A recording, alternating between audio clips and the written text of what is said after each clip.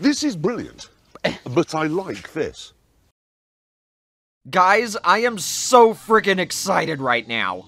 A new trailer for the Splatoon 3 Side Order DLC dropped in the latest Nintendo Direct, and there's a lot of cool stuff in it.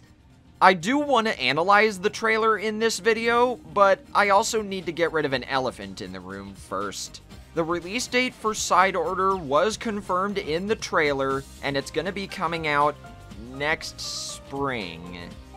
I honestly don't know how I feel about that.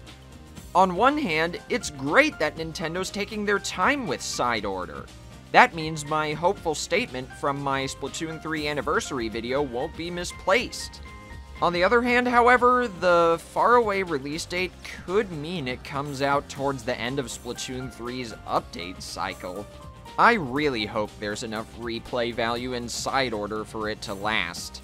More on that later, but still, I'm excited for it either way. Now then, let's get to that sweet new trailer. The first point I want to go over is kinda small, mainly because it didn't get brought up in the trailer at all for some reason. The setting for Side Order is going to be called the Spire of Order. Fitting name, I suppose. The real kicker is that it's all bleached out, whited out, no color, whatever you want to call it, and it's set in a similarly themed Inkopolis Square. And there's white coral everywhere, too. I find that last part interesting because when coral dies, it loses all of its color, and that slowly spreads to the rest of the coral bed as it dies. This bleached coral, as it's properly called, is everywhere. So whatever caused this has infected the entirety of Inkopolis Square, not just the Spire of Order. Now then, the first major thing appears at the very beginning of this trailer. Your player character has a new helper drone of sorts. Based on the gameplay that Nintendo showed, you might be able to fly into the various levels of Side Order using the drone. It must have also been built by Pearl because not only does it look like her squid icon, she talks through the drone. Going back to that fly-in scene real quick, I'm kind of intrigued by that machine that's in the background. Why is it mass-producing all those items? Is it related to the story of Side Order by any chance? I guess we'll find out. Moving on, it seems like one of the gameplay elements of Side Order involves fighting off enemy swarms at one point or another. What I find interesting about this part is you can see the amount of damage you're dealing to the enemies. And then they just drop a huge bombshell on us by introducing Deadfish with an official character model, just like Harmony. Interestingly, in the English version of the Side Order trailer, Deadfish calls themselves Oct, which is German for 8. Maybe that's some sort of code name? Okay, this next part is really big in my opinion. You get introduced to something called the Palette. According to what was shown in the trailer, it seems like you complete various levels to earn currency, which you use on power-ups.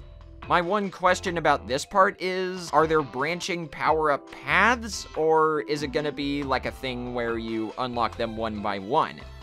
I'm still really excited for that either way. I've already seen a few people say on social media that this is remnant of a roguelike game, which I didn't really know what that was at first. Apparently, roguelike games include ones like Hades or Slay the Spire. So, maybe there's some kind of replay value here? That's why I brought up the whole topic of replay value earlier in the video.